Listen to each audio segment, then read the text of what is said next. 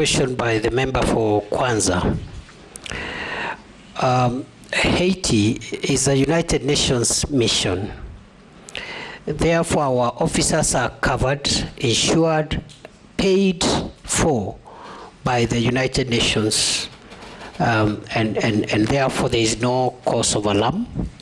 But it's also good to report good progress so far, because the officers, they have been able to get part of the critical infrastructure, the port, the airport, the main police station have been recovered, and the hospital have been recovered from the gangs. And some of the gang leaders who were taunting us before have even signed for peace and are willing to engage. So they are doing a good job. We are praying for them. We hope there will be no untoward incidents.